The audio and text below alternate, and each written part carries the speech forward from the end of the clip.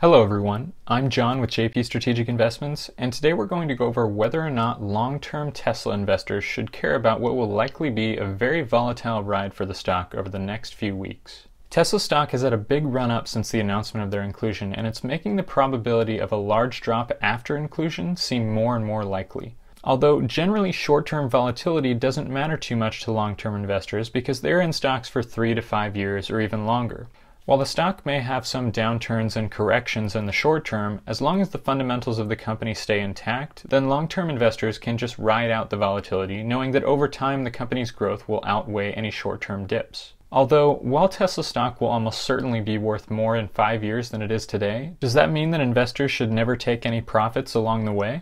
I personally have positions in Tesla, and while I do think that Tesla will be successful long term, I think most long-term investors should take this time to analyze the current situation, and they should be evaluating whether or not this is a good time to take some profits or use other strategies to minimize their risk while maximizing their profits. Here are a few reasons why.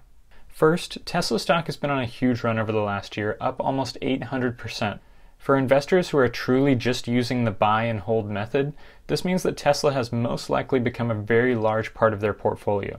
This means that if Tesla stock were to have a large drop, even in the short term, it could have a huge effect on their portfolio. Most experienced investors would agree that it's not smart to have any one stock be too large a portion of your portfolio, no matter how confident you are in the stock. This is because there are certain risks that are completely unpredictable that could cause huge drops in the stock. COVID is a great example of this. There are many companies whose businesses were poised for huge growth but are now barely surviving, and no one could have predicted it. For this reason, I personally never let any one company become more than 25% of my portfolio, and even that's pushing it.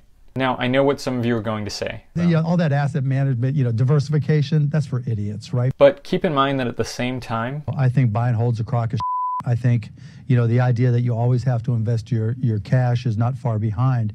The point here is that if at any time one stock becomes a majority of your portfolio, then it's always a good time to evaluate your position and consider selling some of the stock to mitigate your risk. Another thing that investors with over 100 shares of Tesla could do is sell covered calls. While many of you watching may not have 100 shares of Tesla, this is still a good strategy to use for other stocks in your portfolio. Right now, if you had 100 shares and you wanted to sell a call expiring just 1 month from today, you could sell the $800 call for almost $1,700. You could even sell the $1,000 call for almost $400. Tesla stock would have to almost double in 1 month to get there, and its market cap would have to be almost $1 trillion. Even if you think the stock will continue to grow, this could be a great move because you could make money if the stock goes up and cover some of your losses if the stock drops. For those of you not familiar with options, I would recommend checking out another video on covered calls because it's one of the simplest and most effective option strategies out there. It's a great way to minimize risk while at the same time opening up the possibility for extra income. Finally, the last thing long-term investors should pay attention to is the valuation of the company. Among other reasons, this is because that if Tesla stock continues to rise in the short term, then eventually the majority of their future growth will be priced into the stock. This means that there could be a large correction or a period of time where the stock just moves sideways for several months or even years. While Tesla stock is obviously very hard to value, there is always this possibility. That being said, every investor has a different strategy and different priorities. Some of you may be young and you're willing to risk having a large portion of your portfolio in one stock like Tesla because if it drops, you have time to recover, and if it continues to jump higher and higher, then you're setting yourself up nicely for an early retirement.